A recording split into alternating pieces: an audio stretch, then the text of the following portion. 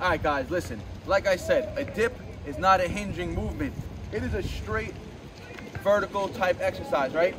Now, if you're on a lower bar, your feet cannot go straight down, right? So what do you have to do? You have to bend your knees. But what do? Your body's still in pretty much a straight line. This is proper dip form, guys.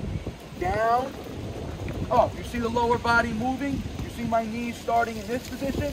And now they're all the way down here. One line, all right? I don't break a line. That's a dip, right? Vertical movement. It is not a hinging movement. This is not a proper dip. What am I doing here? Just moving my torso, right? So if I have any weight strapped on me, that weight is not being repped. You're just repping your upper body. So look, one more time. Proper, ready? If the bar is too low and you can't keep your legs straight, knees gotta be bent. You're going down and up. You're not doing, because now look, if my knees are bent and I'm still in this low bar and all I'm doing is moving my torso, my knees stay at this level. They don't drop down. So there's no movement in the lower body. That means you're not dipping any weight if you have weight attached to the lower body.